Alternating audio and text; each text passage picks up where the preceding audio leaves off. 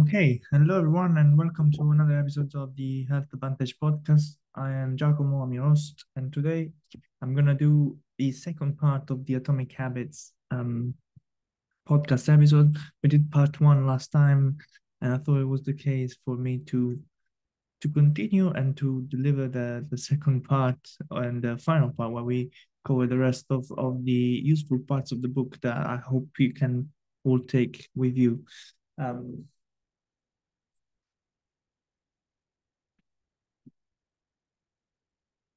So we finished off on the feedback loops on episode one. And if you haven't watched it, have you heard it, have you listened to it, go back and refer back to it because I think in all honesty there was a lot of value and there are a lot of things very, very useful and great in this book and things that we can all take away. I definitely took away a lot of them. And that was mainly one of the reasons why I wanted to share those with you as well. And as I said, there were so many things that I thought was going to be better to share into different episodes at least, rather than cramming it all at one. So, starting off the next and the second part, um, it's important to discuss like why do we create habits, and I think this is something that the author does pretty well. Habits are essentially created as a part of as a way for the brain to interact with our reality. And it begins always with trial and error. So when we present the brain with something new, it responds with like with a response outward response to this. It's essentially asking itself how to deal with the situation. Um, so again, this is the quote from the book. Habits are simply reliable solutions to recurring problems in our environment. And obviously, when we change environment, when we change problems, then we are also inclined to um, change the habits or the interpretation of the habits that we used to have at least. So habit formation is incredibly useful because the conscious mind again is working to preserve attention um, to whatever the task we consider being most important, most essential. And again, this is something that we do automatically. So again, um, we don't really decide in every moment, in every action that we take, which one is the most essential. It's something that comes automatic to us.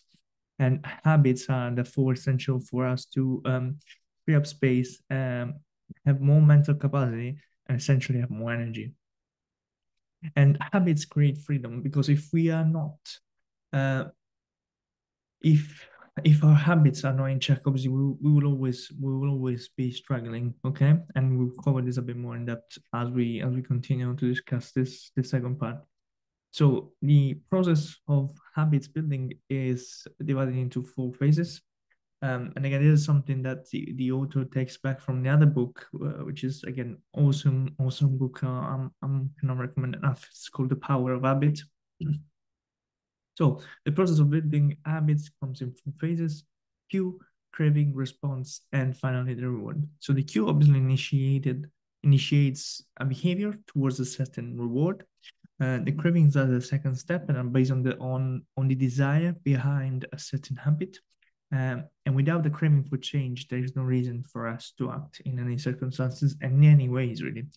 And the response is then the actual habit that we perform, either in the form of a thought or an action. And finally, this response delivers a reward. And rewards are the end goal of every habit. We chase rewards, for two reasons. Yeah, one, they satisfy us, and two, they teach us. So together, these four steps form what is called the neurological feedback loop. And again, every time we go through the same loop. So if we want and when we want to change a behavior, we can simply start with this, asking ourselves these four questions. How can I make something obvious? How can I make something attractive? How can I make it something easy? And how can I make it something satisfying? And this is something that the author goes and develop into four different laws of behavior and change. So again, make it obvious, make it attractive, make it easy, and make it satisfying. Um, so essentially, we need to make a specific plan so that when you state When you set when and where you will perform a new habit, you're more likely to follow through. But again, too many people, and again, I am also, and I've also been guilty of this, try to change our habits um, without having essentially a figure out a plan before, and I mean without having the details figured out before. Okay, because we all say, for example, I want to be healthier or I want to exercise more, but we leave it up to chance and hope that we'll remember at some point to do it, or we hope that we will feel motivated at the right time in the right place to actually execute what we plan on executing and what we want to execute. So what we think more often than not is simply lack of motivation, but in reality is a lack of clarity. Because as I said, we haven't figured out the specific actions that we need to take, and it is not obvious where and when we will take these actions. So one of the strategies that the author goes down in and suggests to us is called habit stacking.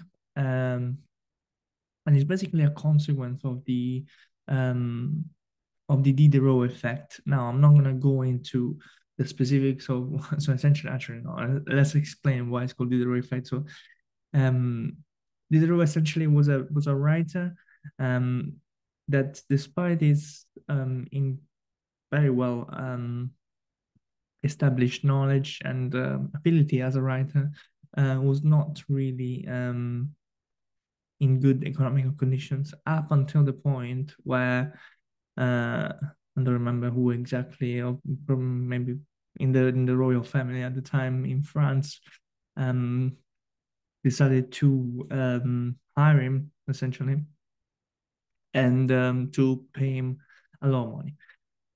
And what happened is that Diderot went from having nothing to having all this spare money, and he essentially decided to buy one thing after the other. And that's what's been called essentially the Diderot effect. The Diderot effect is when we go off to buy something and then we buy the other thing and another thing and another thing, and we end up leaving the house thinking we're gonna buy one thing, and we come back having bought 10 or 15 things. And that can happen online now too, obviously, with Amazon and all the other things that they um suggest you a purchase after the other. So I found something that we've probably all been guilty of as well at some point or another. So the author takes this example and transform it into habit stacking, saying that essentially one of the best way to build a new habit is to identify essentially what we're already doing each day, and then we can try and stack a behavior on top of it. Um, and this is either like during current routines or after current routines. For example, if we want to, again, this is an example that I also makes in the book. If we want to start reading a bit more at night before going to bed, or as we are in bed before going to sleep, what our routine might look like is that we wake up, we make a bed, and we go have breakfast or we go have a shower, for example. And if we want to, as I said, start reading more at night before going to sleep, the change a routine might look like something like this. So we wake up, we make the bed, we place the book that we want to read on the pillow, and then we go on and have a shower, breakfast, or whatever is next. And funny enough, that made me laugh because a few months ago, I bought a Kindle and I literally leave the Kindle next to my bed. And this is something that I was doing before with my iPad too, because I started reading ebooks kind of like around a year ago or a year something ago. And it was extremely more easy for me to read every night before going to sleep, actually. And this is something that I do every night, basically, just because my iPad, as I said before, and my Kindle now are always next to my bed. So essentially, like, it's impossible for me to not do it. And it's also something I enjoy doing. So obviously, I'm a bit more facilitated for that case too. But again, it's something that has definitely make it much easier. Um, because before, for example, how I needed to have a light next to the bed, a light that was strong enough for me to be able to read, but not too strong that did not disrupt my sleeping. and also not strong enough to disrupt my girlfriend's sleeping too. So again, you can see that the little things will still be into place. And then again, there are different solutions and different problems. But again, the more you make something easy for you, and this is something one of the rules that the authors speak about, one of the things I mentioned before, um, and the more you incorporate it to your routine, the easier it will be for you to stick to it. Um, so then another important part that we need to talk about is the environment. So the environment is the invisible hand that shapes our behavior and shapes literally every human behavior, because every habit is really context dependent. This is something that was found out first in 1936 by the psychologist by the name of Kurt Lewin, who wrote a simple equation that behavior is a function of the person in their environment. And then in 1952, this principle was then brought into the economy world by the economist Hawkins Stern, who described the phenomenon called suggestion impulse buying, basically triggered when a shopper sees a product for the first time and visualizes a need for it. Basically, the easier it is for a product to be reached or to be seen, the more likely we are to buy it, especially if there is that novelty to it. And again, this is something that we see every day, like in every shop or supermarket, even, when new products are placed at the very beginning, at the very entrance, or new clothes are placed in the windows of shops. And again, or new collection are placed literally the entrance of the clothes that you go to, of the shop, sorry, that you go to buy clothes. And the same goes, as I said, with food. Again, there was an example of a study, of an experiment, which I don't remember from who and from where, but essentially they did an experiment by placing apples to somebody sitting to a sofa, placing apples next to the sofa and placing cookies in the kitchen that the person had to go and reach and get up and reach to them. On the way in another room, the person decided to go for the apples, which were next to next to the sofa, next to where he was sitting or he or she was sitting, rather than having to get up and go and getting a cookie. So again, the easier the more I reach something is, the easier it is that we go and get it essentially. And this, as I said, is related to any context, as we can see, both with food, with shopping, and whatnot. So the cues that trigger habit can start out very, very specific, but over times, our habits can become associated not just with a single trigger, but with the entire context. And that's why, as I said, like every habit is context dependent, and the environment shapes our habits in such a powerful and incredible way. So the power of context explains that the habits can be easier to change in new environments. In fact, when we change environment, for example, when we move out, when we move city, we are much more likely to uptake new habits in that period of time, just because, again, we're in a new environment. So something that we can suggest here, for example, if we're trying to eat healthier, we might be more often than not shopping into an autopilot mode, because we go to always the same supermarket, we buy always the same foods. And again, this is something I'm guilty of it too. I always shop in autopilot. This is something I've been trying to switch out of it for the last few weeks, but it's something that I've noticed myself doing it in quite a lot of times. So if you're trying to eat healthy, you might want to try out a new grocery store, just because, again, you are less likely to shop in a wallet. In fact, you're much more likely to have to think and to look around to see what's actually in you. So another important point to say is that bad habits, or what it can be referred to as a bad habit, are autocatalytic. So the process feeds themselves. They feed themselves essentially. So we eat junk food, we feel bad, we eat more junk food, and obviously we feel more bad, and then we eat more junk food. So again, you see how this is essentially triggering itself, and it's like a very vicious cycle. So we can break the habit, but not the cue that triggers it. Um, and that is because we it's very difficult to forget a cue that triggers a habit. So we can try and forget the habit, but the cue, because we are most likely not even able to notice it, is really difficult to get rid of. Um, and that's why simply resisting to temptation is very hard, if not impossible, and also quite ineffective. So it is hard to maintain in a easy, we can try and resist temptations for a short period of times, and in certain situations, but again, it is very hard to maintain a normal life when it's filled in with temptations, and most of them that we don't even realize. And again, we go back to the power of the environment and the cues that come from the environment that we might not even realize, we might not even be aware of. So a more reliable approach is then to cut off the habits, or the bad habits, I should say, at the source. So we need to try and reduce the exposures to the cues.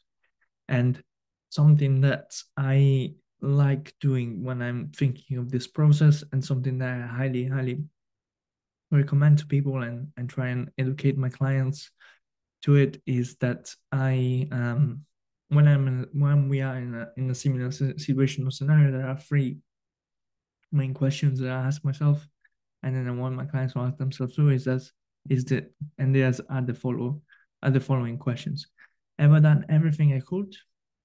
Have I done my best? And have I wasted time somewhere? Because self-control is a short-term strategy and it's not a long-term one. And you may be able, as I said, to resist temptation, but you can't create the willpower necessary to override your desires every time. Okay, so we need to try and figure out a way where we can actually be less and less exposed to the cues, rather than having to constantly rely on our willpower and our self-control to resist the cues. Okay, so next point is to try and make habits irresistible. As we said, one of the four laws of behavior change that the author speaks about in the book is that how habits need to become irresistible. But first and foremost, um, we are, as humans, prone to fall for exaggerated versions of reality. And for example, one very easy example to make is the example of junk food, which drives our reward system into a frenzy like if it was a drug. Because after spending hundreds of thousands of years hunting and foraging for food in scarcity in the wild, the human brain, obviously, our human brain has evolved to place a very high value on foods high in salt, sugar, and fat. So highly palatable foods are going to be very rewarding for our brain, because again, they go and trigger our ancient instinct to try and survive, essentially. These foods are unfortunately very high in calories, and they are something that were obviously quite rare when our ancestors were trying to survive, but they are very common and easy to access everywhere in our society, especially again in big cities like the one that I live in right now. Um, so essentially, go and trigger our survival for instinct, because we are still wired in the same way as our ancestors were, where we or they didn't know exactly when or where their next meal was coming from. Therefore, anytime that they had the occasion, they would eat as much as possible, and that was an excellent, successful strategy for survival. But again, our brain keeps craving the food the same way, as it was still that scarce. But unfortunately, I mean, this food cravings is not very advantageous for our health in our society, because obviously, the modern environment is not the same, and also the modern food industry relies a lot on our very ancient instincts, and on our evolutionary needs, essentially. So, in fact, if we talk a bit more about this subject, if we go a little bit more in depth, we figure out that obviously one of the primary goals of food science is to create products that are very attractive, and that they get more and more attractive to consumers. And food scientists themselves are always on a mission to try and find the right combination of, again, sugar, salt, and fat to excite our brain as much as possible and to keep us coming back for more. They're essentially like delivering a drug to our brain, um, but in a legal way, essentially.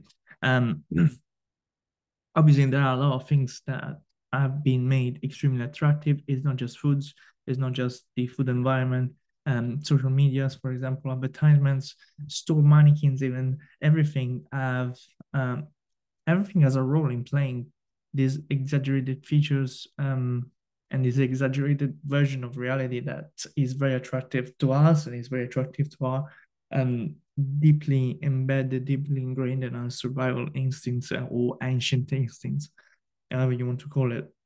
And they literally make us, or make our brain goes wild and driving us into excessive, eating habits, chubby habits, social media habits, gambling, and whatnot. So habits are driven by the this is because essentially habits are driven by the what is called the dopamine feedback loop, which means that every behavior, every habit is highly every behavior is highly habit forming. For example, again, eating junk food, playing video games, browsing social media, even taking drugs. These are all behaviors associated with the high levels of dopamine. And again, the same can be said also for much more common and habitual behaviors, such as, for example, again, eating food or drinking water, even going for a walk.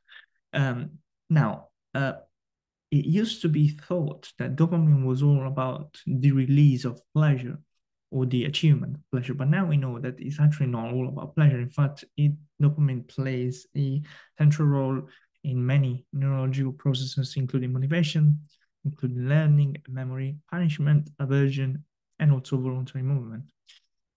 So it works essentially much better when there is a prediction of an opportunity that will be rewarding. In fact, this is called the dopamine spike, or the anticipation of the dopamine spike.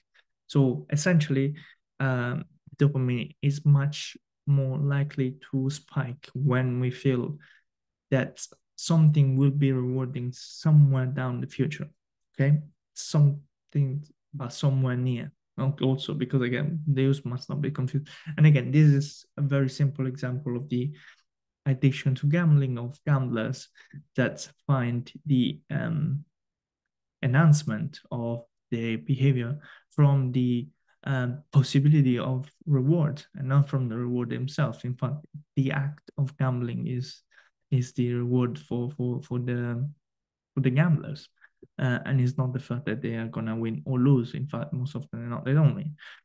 So again, the anticipation of the reward, not the fulfillment of it, that's what gets us to action essentially. As I said, like the gamblers are the probably the most simple example that we can make and the most easy to understand example.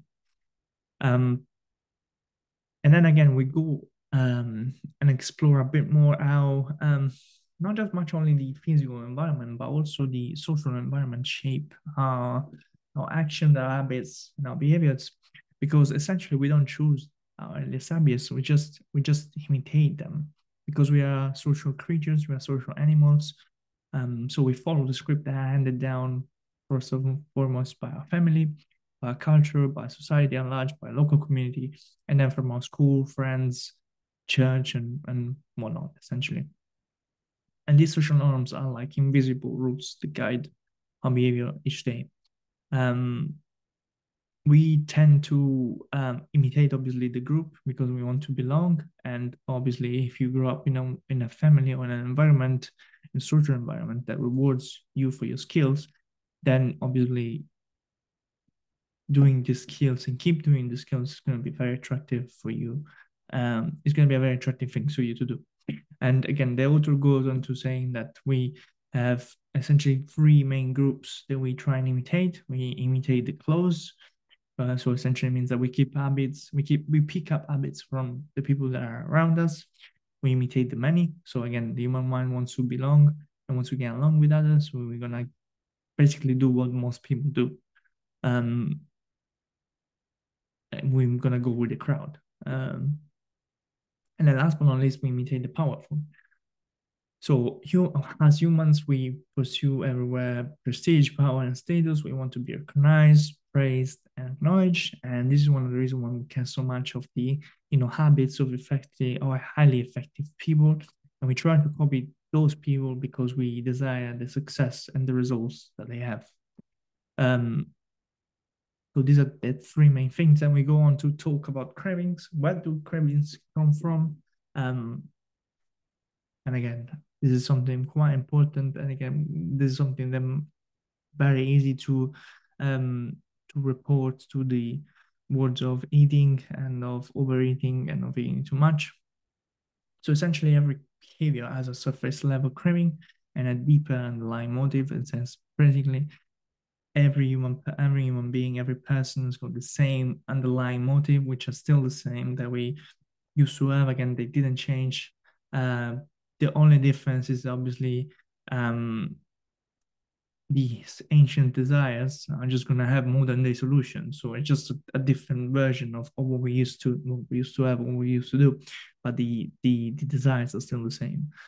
And again, a craving just as specific manifestation of a deeper motive. And our brain, for example, did not evolve to desire to smoke cigarettes or to eat junk food, but at a deeper level, our brain still wants the same thing. So reduce uncertainty, relieve anxiety, win social acceptance, or have approval, or achieve status, or just, yeah, again, simple thing, or reproduce itself.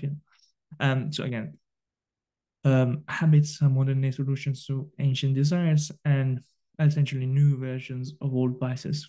We see a cue, we categorize it based on past experience and determine the appropriate response. And this again, it all happens in an instant, and we don't pay attention to it, we don't even realize it, but it does play a crucial role in our habits because again, every action is preceded by a prediction.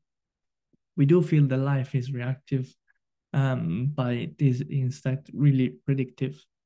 So these predictions lead to feelings, and again, this is something that we typically describe as a craving, and which is essentially a feeling, a desire, an urge. And then the feelings and the emotions transform these cues that we perceive and the predictions that we make into a signal that we can apply. So a craving is the sense that something is missing, is the desire to change our internal state. So what this means is essentially that obviously cravings are essentially very embedded into our nature and are also very responsive to the cues that we receive and to the internal state. So as I said, like feelings and emotions transform these cues that we perceive and we make them into a signal that we can apply. So again, very important to take all of this into consideration, is that the environment, the social pressure or the social, structure that we have around us. So the cues that we get into contact with, and then the responses to these cues that we might not even realize are there, and the feelings and emotions that transform these cues. So they almost form as a lens through which we feel these cues, and when we transform it into something that we do. I think this is really important, and it's something that's really worth for all of us to gauge and to try and consider where and how these cues in everyday life do share a very big important part into our into our decision making, into our processes of choosing and developing habits and choosing the behaviors and the actions that we go on and take. So moving on, it is important to again find a way to essentially get on with change.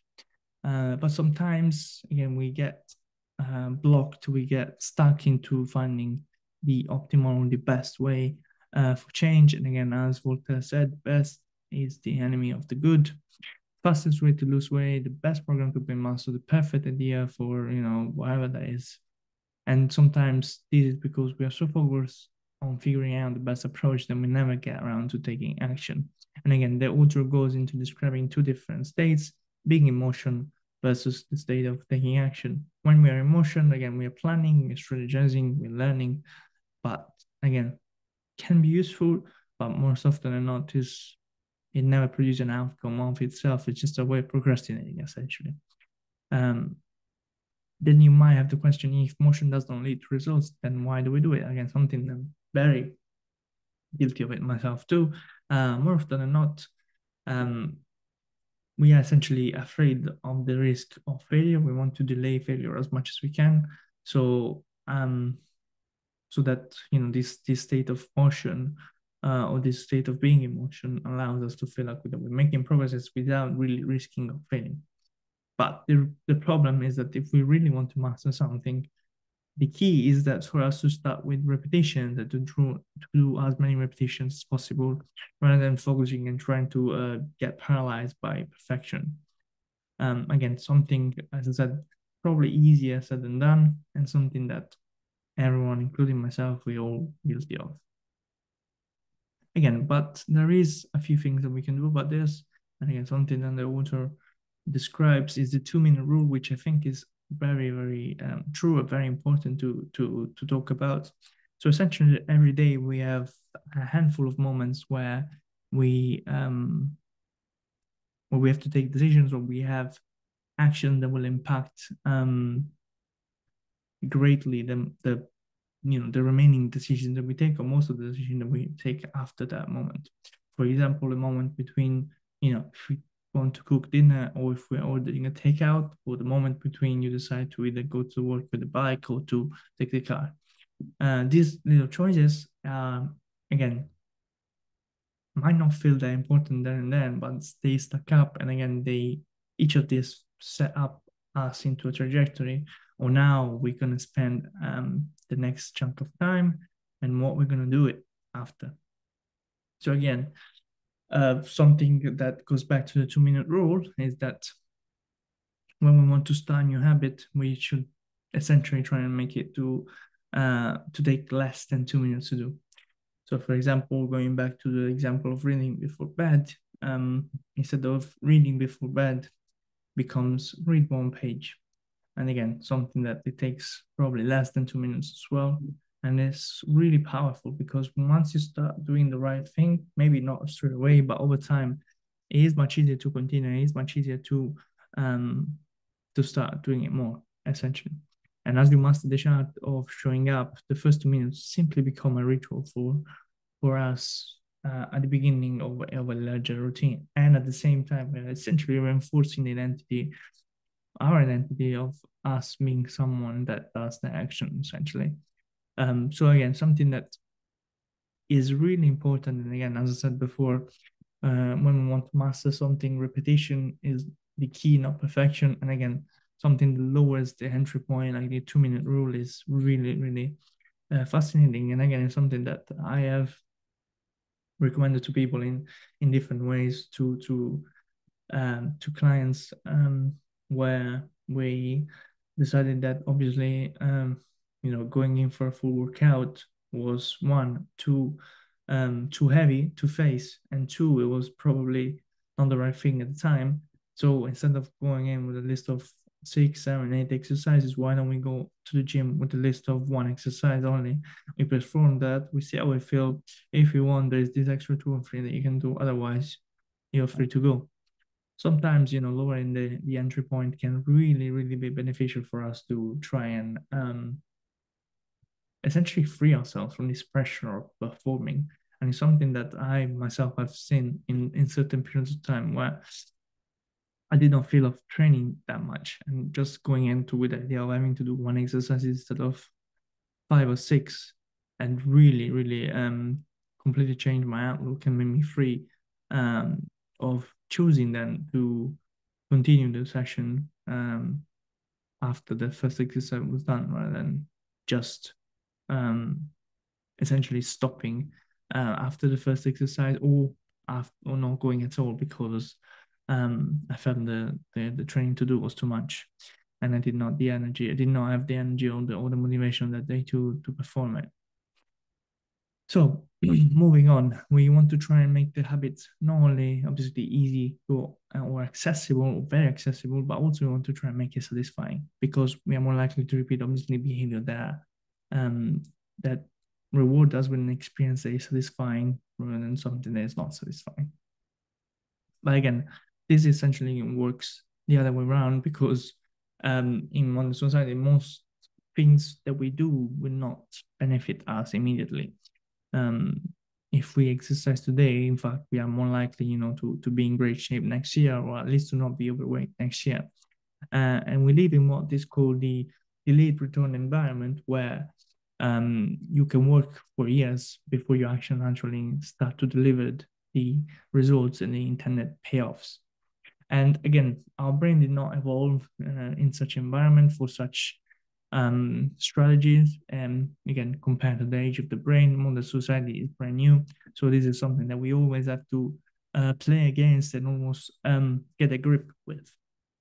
Now, I'm not gonna suggest how we can make habits satisfying, because obviously one, it depends on what habits we do, and also depends on how what is our definition of satisfying, something being satisfying, something not.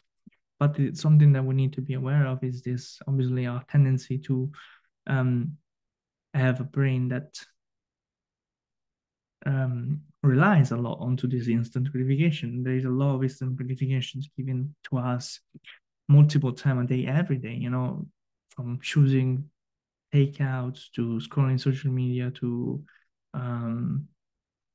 not going to the gym, to just staying sitting down on the sofa and watching Netflix and YouTube and TV and whatnot.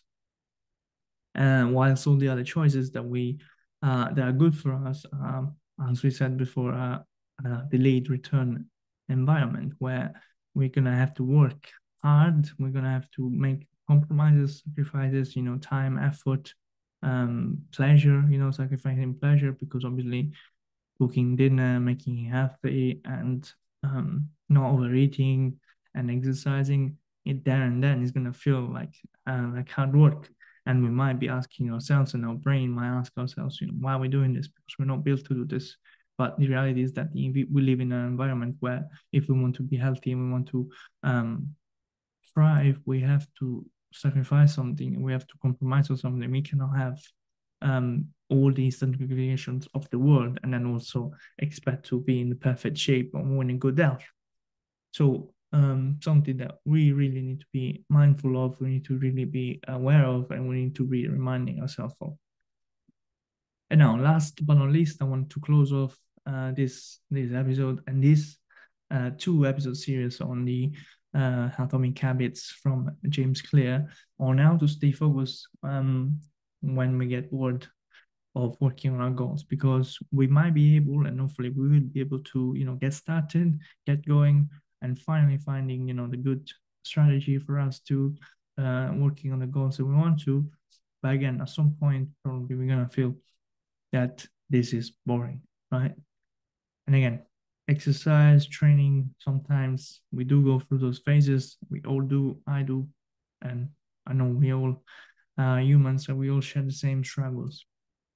So again, something very interesting that the author talks about is that we think that success, and this is something that I relate to as well, because for example, not just to the process of exercise, but for example, to the process of eating healthy and keeping a diet in place, keeping good foods coming. Or for example, again, if we want to change topic, content creation, stay consistency into different social media platforms, and managing your own structure and routines and whatnot. We think successful people essentially have bottomless reserve of passions, whilst we are the only ones struggling and asking ourselves why are we doing this and what we're doing it for. But in reality, successful people feel the same lack of motivation as us, feel the same lack of motivation as everyone else. But the difference is that they somehow still find a way to showing up and to keep showing up despite, the feelings of boredom, despite the feelings of having enough, despite the feelings of, needed to change or whatnot. So mastery essentially requires practice. And the more you practice something, the more boring and routine this will become, and then the harder it will be for us to keep going. And again, I want to close off with this quote from Machiavelli, who stated that men desire novelty to such an extent that those who are doing well wish for a change as much as those who are doing badly. So we need to stay focused and expect boredom to kick in once we get going with our goals, once we get going with our routines. And that is normal. And we just need to know that we need to keep going, that is normal. And if we really want to keep going with our goals, we need to keep going. We need to embrace the boredom, we need to embrace the whatever that is. And we just need to keep executing and keep doing the same things. So guys, I think that's enough for me. I think that's enough for me for today. That's enough for me for the Atomic Habits mini series. So this is part 2. I hope you enjoyed these 2 episodes, and as always, I hope you took something useful out of it, and you can apply it to your own plans for better health and better results in the gym or results in your daily lives, or maybe a combination of all. Let me know what you think. Again, obviously, if you can, leave me, if you listen to this, leave a review on the podcast house of your choice, again, in the Spotify or Apple, or if you're watching this on YouTube, again, feel free to comment below and let me know what you think. Thank you very much, guys, and speak to you soon.